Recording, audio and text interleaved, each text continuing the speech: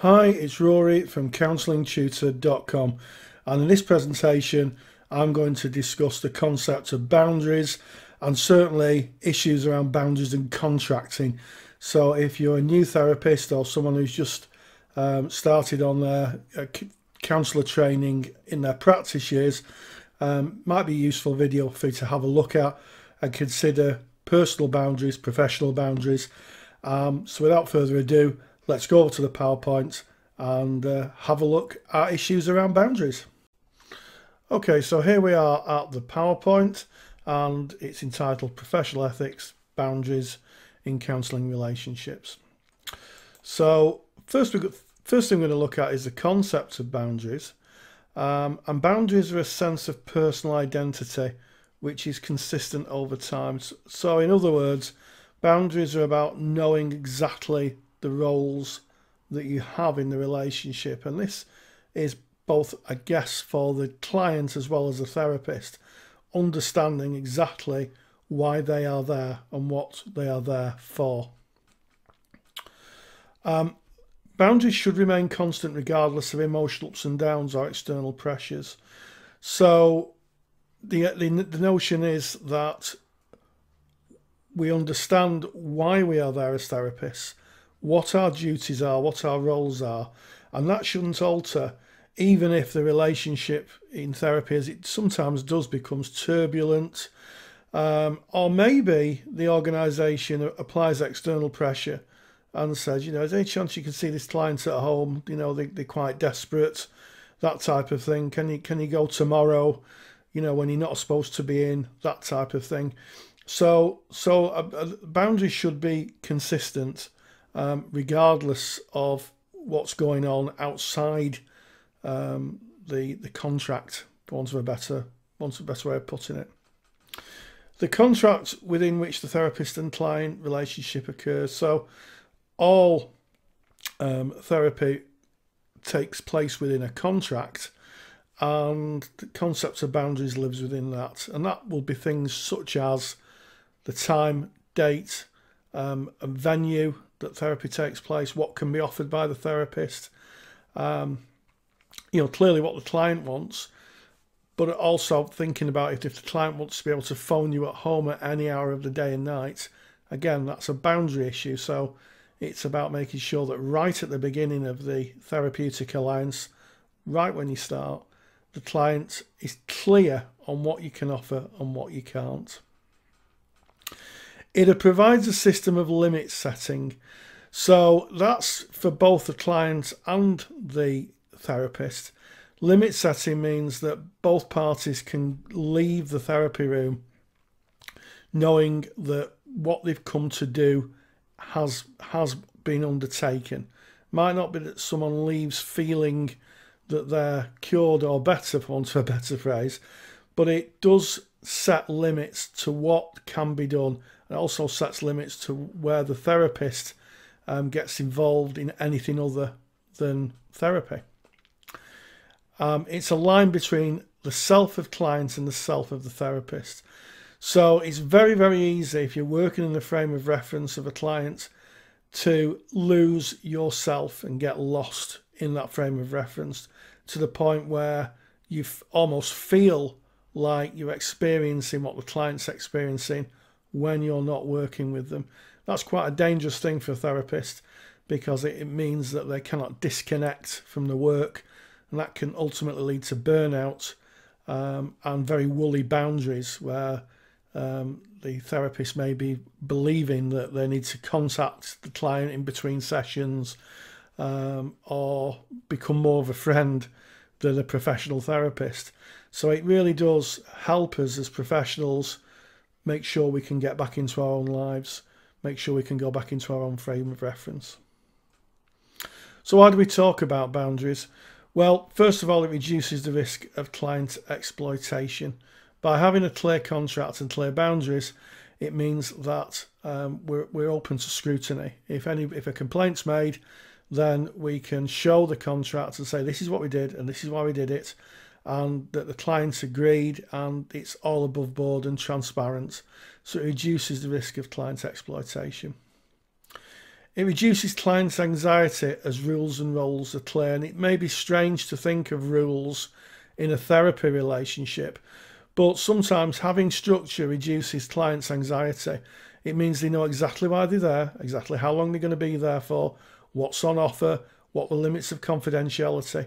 So they don't have to worry about that or unduly worry about it, because it's been discussed and contracted right at the beginning of the therapeutic relationship. It increases the well-being of the therapist. Having clear boundaries means that you can leave the therapy room and re-engage with your own life and get on with the things other than being a counsellor and a therapist. And that's important because, again, as I've discussed earlier, very, very easy to get involved in burnout, and for boundaries to become very woolly if you cannot separate yourself from the work. And it provides a role model for clients. Something that's not often discussed, I think, in terms of being a therapist, is that clients do look to the therapist as a kind of structure for how they may be. And if a therapist has got really good boundaries, then that might help a client put boundaries in their own life to see that it's okay to say, no, I'm afraid I can't do that, or no, I'm afraid I can't see you on that time and date. It can be a really educational thing for a client, because if us as therapists can do it, then hey, clients can do that as well and say no. And for some clients, that can be a bit of a struggle. So who negotiates the boundaries? Well, it's the duty of a therapist to act in the best interest of the client. So really, the contract takes care of a lot of the boundary issues, because it's the duty of the therapist to make a contract right at the beginning of therapy. The therapist is ultimately responsible for managing boundary issues. So it's ultimately down to the therapist to, for want of a better phrase, make sure or police the boundary issues, and to say to a client, if those boundaries are getting a bit pushed, maybe a client wants to see you 4 times a week or wants your home phone number, it's okay for the therapist to say, well, actually, that's not what we've contracted for. And actually, I can't do that. We could maybe have to find you some other form of support between sessions, but I can't be available on tap all the time. As I've said before, boundaries are addressed at contracting. So when we talk about boundaries, what we're really talking about is the nature of the relationship. And that is around the time, the venue, the duration of therapy, how long, if there's a cost, how much. And also, I always say to my clients, you know, if you see me in the street, how would you want me to address you? Do you want me to ignore you? Because some clients would prefer that. Then they don't have to explain why a man is smiling at them in the street to their partners who may not know they're going to therapy. What would you like? And again, it's about negotiating. And boundaries can sometimes be pushed. I've had clients in the past kind of stop me in the street and introduce me to their relatives, which is fine as long as I am thoughtful about what I say in that situation. Both parties should be clear on the relationship. I think it's very important right at the beginning of therapy, again at the contracting stage, that both parties know exactly what they're getting into. It's therapy that's being on offer. It's not any other form of support, and it's certainly not a personal friendship. So right at the beginning, the contract should make that clear. So why is it the therapist's responsibility? Well, the therapist is the professional in the room in terms of developing therapy and being a therapist. Clients may not be aware of the need for boundaries or able to defend themselves against boundary violations. Certainly in my experience, working with really vulnerable clients, I've been aware that in some cases, clients just don't have any boundaries. You could say to them, do you want to come back to our house for tea? And they'd say, yes, please. So you've got to be very thoughtful that some clients just don't have boundaries. So you need to be thoughtful and need to make sure that they understand why there are boundaries in place. And if you have got really good boundaries, then when they see another professional, maybe for something else or some other form of support, they know what the right thing is and how professionals should be treating them. And I think that's important as well. So there's an educative factor in there. There's an inherent power imbalance between the worker or the client and the therapist is perceived as having power and control. So, no matter how much we try and reduce power with the use of language, with the use of the contract, we always have to remember that ultimately there is a balance of power that's in the therapist's favour, and we need to try to balance that the best we can. So I'm going to give you some examples of boundaries being breached. Planning social activities with clients. I have heard of therapists who plan social activities with clients. And when I'm talking about social activities, I'm talking about going out for a meal, going to the pub. I've read in the BACP sanctions section in Therapy Today of therapists turning up with people's houses with presents for clients, that type of thing. So that's a clear breach. Having an intimate relationship with a client. Well, when I'm talking about an intimate relationship, I'm really talking about having a relationship other than being a therapist. So being a boyfriend, girlfriend, having an intimate relationship is certainly a boundary issue.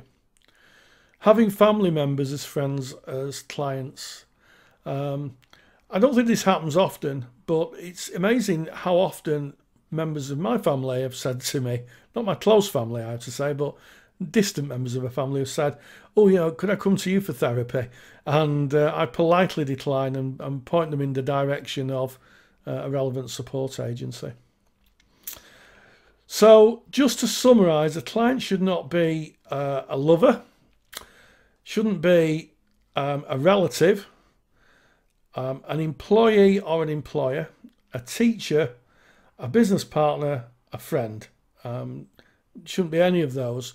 And the BACP Code of Ethics, and in fact all ethical frameworks as far as I'm aware, talk of dual relationships. And a dual relationship is a relationship where the client for you is also somebody else. So there's some examples there, a relative or an employer. So you're having two different relationships at the same time. It's not an exclusive relationship where you're just their therapist, and that can be a dual relationship. Final points: if you're concerned about a client pushing your boundaries, then speak with your supervisor, get peer support, speak to another therapist, just explore it. That's quite an ethical thing to do. Some clients will push boundaries and will sometimes want a relationship other than a therapeutic one. And if that's the case, then you need to protect yourself and them and, do the right thing. And sometimes, ultimately, you might need to do a referral. So I hope that's not been too much death by PowerPoint. Hope that's been useful for you. And thank you for watching. Well, I hope you've enjoyed that video on boundaries. If you have, don't forget to like, don't forget to share us, and why not put a comment in the comments bar below. We'd love to hear from you. And as I said earlier in the video, thank you for watching. You're very good health.